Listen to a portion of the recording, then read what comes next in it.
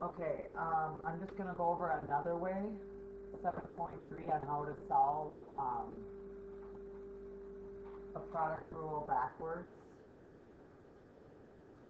So I'm just going to show you two problems, and this is just extended from 7.3.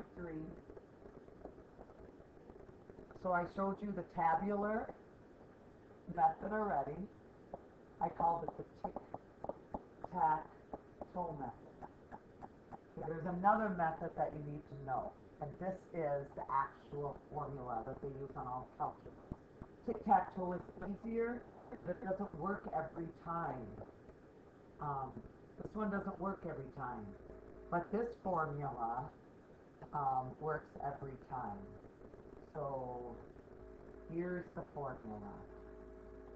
When you integrate u dv, this is equal to u times v minus integrate v du.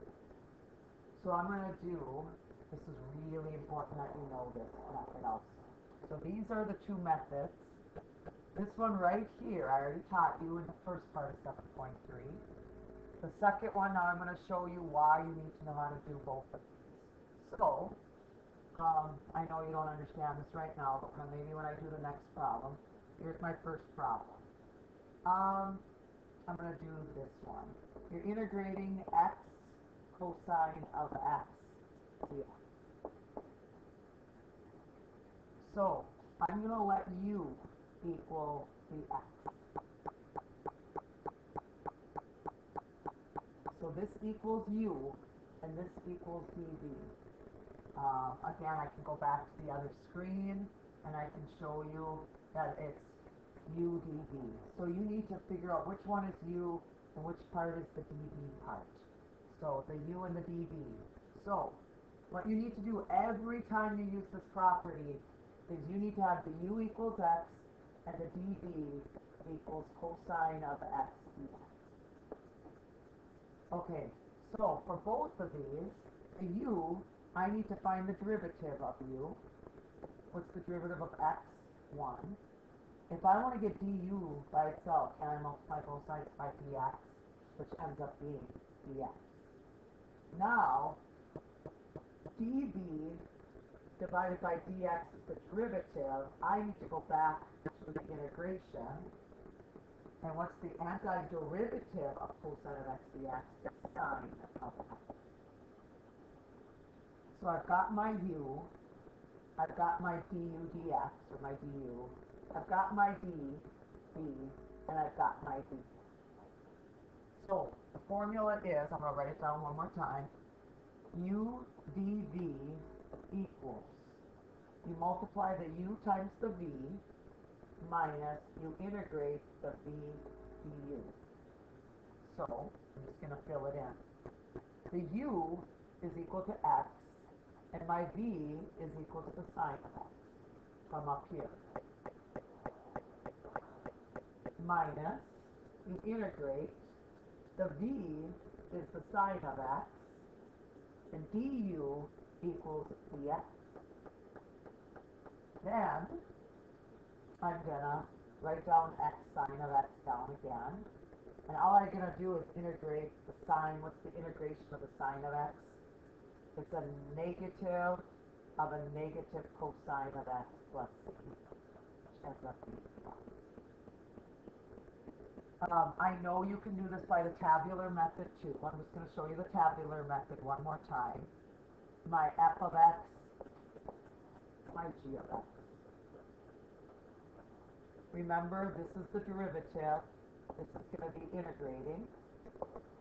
I'm going to let, if you look at the original problem, where's my original problem? Right here. I'm going to let my f of x equal x, and I'm going to let my g of x equal cosine of x dx. And when I take the derivative of x, it's 1. When I take the derivative of 1, it's 0. When I take the antiderivative of cosine of x, it makes the sine of x. When I take the antiderivative of sine of x, it makes it cosine of x. Again, tic-tac-toe. And here's x sine of x. Isn't that up there? And isn't a negative of a negative cosine of x, which is up there. So, in this case, I would do the tic-tac method and not this formula. But in the next problem, there is no way you can do it by the tic-tac method. So I'm going to show you. Well, I'm going to do one more, not even using the tic-tac method.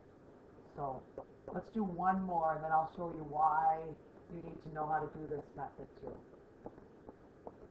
So you have x squared e to the x dx. And I know you can do this by the tic-tac method, but I'm not going to show it to you this way. I'm going to do this one. U dv equals ub minus v du. So, again, I'm going to start out letting u equals x squared. And I'm going to let this be the dv, like right down here, the u and the dv. So my dv is equal to e to the x dx. Okay, I need to find the derivative, du dx equals 2x. So du equals 2x dx. So I got this, and I got this. Now I'm going to do v. If that's the derivative, the antiderivative is e to the x. So I've got this. Now I'm just going to use my formula. This is equal to u times v. So these two multiplied together is x squared e to the x minus, and I'm going to integrate the v du. Well, the v is e to the x, and the du is 2x dx. Okay? I have to do it again, because this is a product of two different things. So, I'm going to let u equals, it's up to you. I'm going to let u equal 2x. I'm going to let the dv equal e to the x dx. I'm going to let du dx equals 2. So du equals 2 dx. If dv equals e to the x dx, v must equal e to the x. Okay, now, my original problem was this, and I needed to integrate this, but it's made up of two things, so I have to use the separation to do it. So I have x squared e to the x as part of my answer. And then I have to do this formula. So what's my formula? I'm going to put a negative sign out in front. I need to do u times v minus the integration of v du. So this right here is this. And then what I'm doing is all of this. So I got to fill this in. X squared e to the x minus. My u and my v is going to end up being 2x e to the x minus, and then I'm going to integrate my v. My v is e to the x, but my du is 2 dx. I'm going to take this bit out in front. And now I can stop, because my final answer is x squared e to the x minus 2x e to the x minus 2. And now I'm down to just one term inside of my integral, and I can integrate my e to the x. And when I integrate my e to the x, it's e to the x plus c. And I made a mistake right here. A negative and a negative equals a positive. So the final answer. Yes, the tic-tac-toe method would be way easier. I'm just showing you the other way for a very good reason. Right here. Number 3 is like number 17, or this is number 17 in the book. So I'm just going to do number 17 and walk through number 17 in the book. So, the problem is, you're going to integrate e to the x sine of x dx.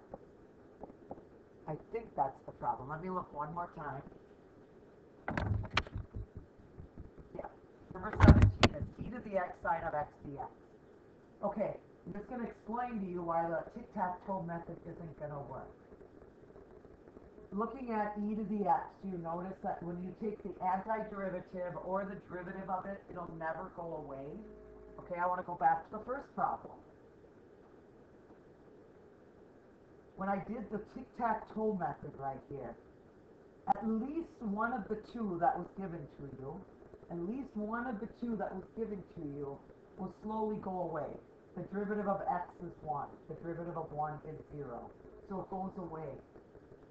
This one will just keep repeating itself. So the tic-tac-toe method only works if one of the two will somehow get down to the 0. Now in this case, I'm showing you that the tic-tac-toe method doesn't work, and you kind of have to follow along very carefully as I do this problem. So I'm going to switch it up, and I'm going to let u equal the sine of x, and I'm going to let dv equal e to the x dx. So I'm going to do that same formula. The formula is u dv equals uv minus v du. Okay, I'm going to follow this, and it looks like I'm going to do it twice. So watch very carefully. I let u equal the sine of x, I'm letting dv equal e to the x dx. So I'm going to come down here and say u equals the sine of x. The derivative of that is equal to the cosine of x. So du equals the cosine of x times dx. Okay, so I've got these two back. Now I'm going to go over here and say, I know what my dv is. I gave my dv e to the x dx. I know what my v is. It's just e to the x. Okay? So, I'm going to rewrite this using this formula right here. We're going to multiply the u and the v together. So I'm going to multiply these two together, which makes e to the x sine of x minus, and then I need to put the v and the du together, where the v is e to the x, and the du is the cosine of x dx. Okay, as you can see, this is done, but I still have to integrate two different things, and if you have to integrate two different things, then you need to do it again. So I'm going to start again. I'm going to just do this part.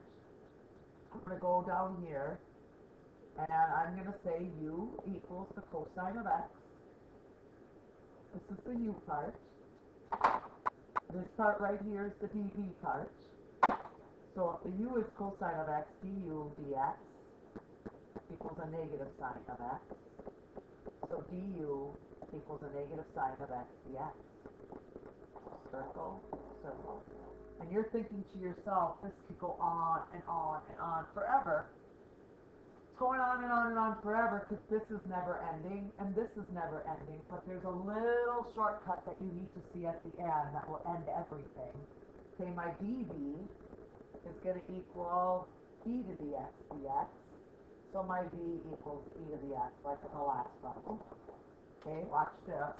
You're going to say it's going in a circle, but okay, so we have the original e to the x sine of x minus.